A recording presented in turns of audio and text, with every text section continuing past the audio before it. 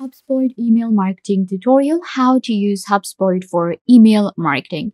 Hi guys, welcome back. Today I'm going to be showing you how to use HubSpot for email marketing, how we can create professional email marketing campaigns using HubSpot. So let's get started. First, what you have to do is you will simply go to HubSpot.com and you will land on this platform right here. HubSpot is all-in-one platform that allows us to do CRM. We have our own sales dashboard and we also get our own email marketing. So to get started with HubSpot, all you have to do is simply click on this option right here which says get free a CRM HubSpot. You can simply sign up for HubSpot with your Google account, or you can simply add your first name, last name, and email address. That's it. You can get started with the free version. I will simply go ahead and sign into my HubSpot. After the initial sign up, this is where you will get, this is our main dashboard that we get on HubSpot. So you can see we have different dashboards that we can actually go for. We have contact, conversations, marketing, sales, services, automation, and reports. So in marketing, we will be able to find email right here. This is where we will be able to create our own email marketing campaigns. And because this tutorial focuses on how to do email marketing with HubSpot, so that is why we're gonna simply work here. Once you get to email marketing, you will be able to find all of your previous campaigns and emails that you have created. To create a new one, you will find the option right here which says create email. Now, we can actually select from different templates. HubSpot has a lot of different templates for us and we can choose from different hundreds of templates. We have welcome one, simple, promotion, plain email, and newsletter. So what I will do is I will create a welcome email, or maybe we can create a plain email. This is going to be similar because the editor is same for all of these different templates. Let's create this one. And this is our main editor. Here we will be able to create our new email. Now, the first thing is going to be, of course, adding a name for your email. So let's just call it, for now, test email. After that, you can see we have this right here, the preview.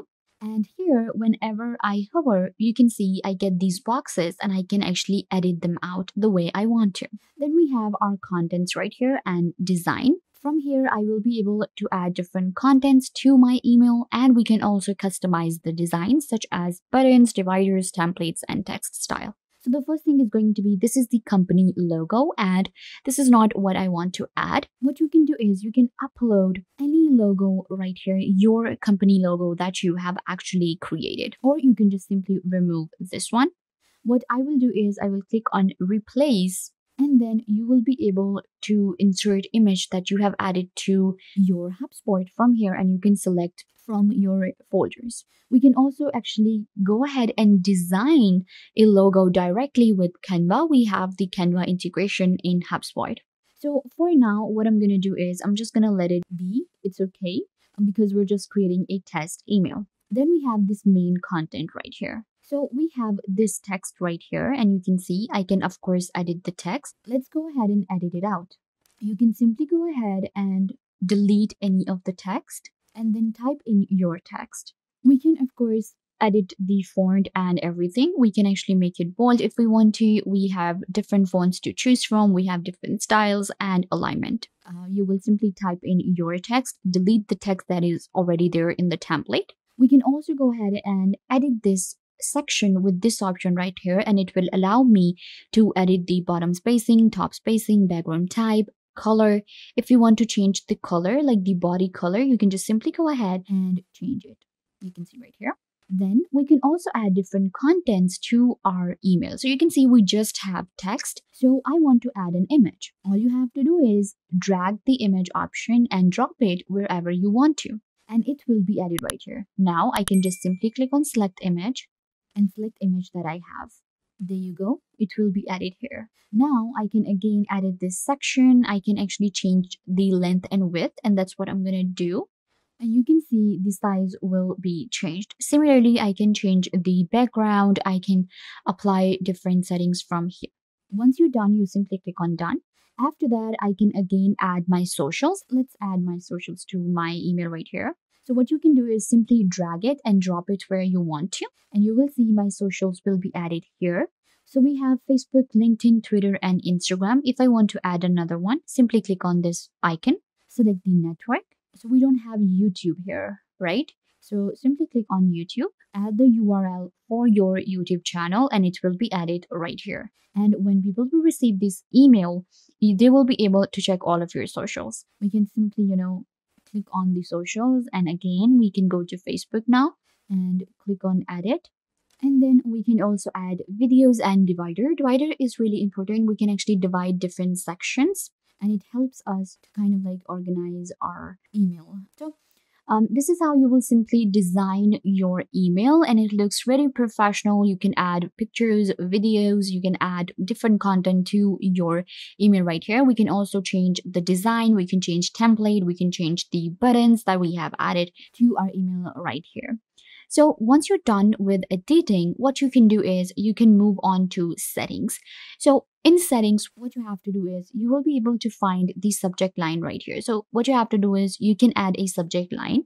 So for now, I'm just going to write welcome email. Then we have a preview text. We can select the language, and we can also select a subscription type. So these are the different settings we can do. Next thing is going to be send or schedule. So in here, we add our recipients, send to. In here, you will be able to select all of your different contacts that you have added. So I will simply go ahead and select the contents to whom I actually want to send this. So you will simply select all of these different contacts, or maybe you can select a list as well. If you have created a list, you can see right here, import a list of contacts. So what I can do is I can actually import a subscription list or a contact list from my spreadsheet from any of the different platform, and it will be easier for me to add it right here. We don't have to go ahead and add different subscribers or different email addresses individually. Then we have don't send to option as well. For example, in a list, there are people who don't want to send this email to, or maybe there are lists that you don't want to send the email to. So what you can do is you can simply select any of these different contacts, and the email will not send to these contacts here. So now we have selected the recipients, and you can see we can send this email to 2,000 people. So we can send now, or we can schedule it for later. If you want to schedule for later, you can simply select the date and time.